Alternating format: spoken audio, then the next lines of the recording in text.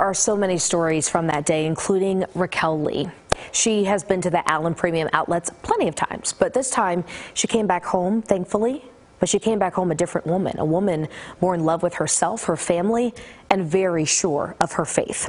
A woman humbled to share her testimony with me about what life is like 1 year later after witnessing one of the worst mass shootings in our history. May 6, 2023, how did that day change you? It made me appreciate life more. It made me appreciate life more. Like, you don't think that you're gonna face death in the face. Death was the last thing Raquel Lee expected to encounter when she made the 50-minute drive from Forney to celebrate Mother's Day weekend. My husband told me to go and have some time out. He had my kids, who were at the time 1 and 4. And I was just excited to be out without a stroller. It only took 3 minutes for everything to change. I know that my life's testimony is one to the glory of God. She says she stopped in a store she never shops at, and then she heard it. Which at the time, I don't think anyone expected that they were gunshots. It wasn't until I saw someone run past the window and be shot in their back that I realized it was a shooting. And then you just hear chaos. Piercing fear left Raquel frozen until she felt the warm, thoughtful hand of a stranger. And the store associate, she ended up pulling my arm, and she was saying, get everyone in the employee break room. Looking back on it now, do you feel like the store employee was an angel? Oh, for sure. If she walked by right now, I couldn't even remember what she looked like, just because that day is so heavy, but she is an angel.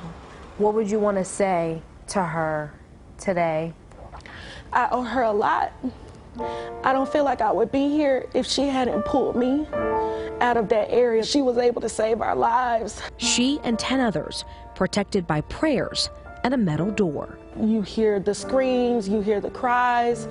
Everyone in that closet was praying in their own language. It was actually a beautiful reflection, I think, of just humanity and religion and background and ethnicity. Like, everybody there was from different backgrounds. A poetic juxtaposition as Raquel managed to type what she thought would be her last text to her family. I love you. I'm in Allen. If I don't talk to you, I'm sorry, or something. It was very disjointed.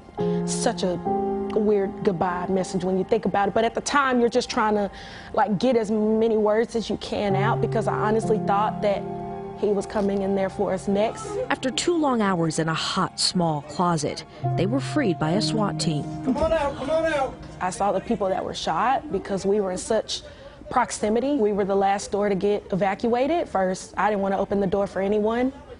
There were pregnant women in there. There was a young child in there. And it wasn't until they identified themselves, we opened the door, and you're just literally walking through blood, bags, shopping bags, bodies, and you're just seeing it all. And you see action movies or, video games, but to see that in real life was devastating. There's plenty Raquel still carries with her about that day. After leaving Allen that day, I haven't been back. But like the store associate who pulled Raquel to safety, she's also grateful for the off-duty officer who faced death to save many lives. I'm mindful and I'm reflective of the lives that we lost, and I carry them with me. I feel like I do this and I share this message to be the voice for them. There could have been so much more bloodshed if it had not been for that off-duty officer. Time and tragedy preside as unsuspecting teachers for a mom who thought she'd never make it home to her kids, her husband, or their life together. I laugh more with them. I'm enjoying them.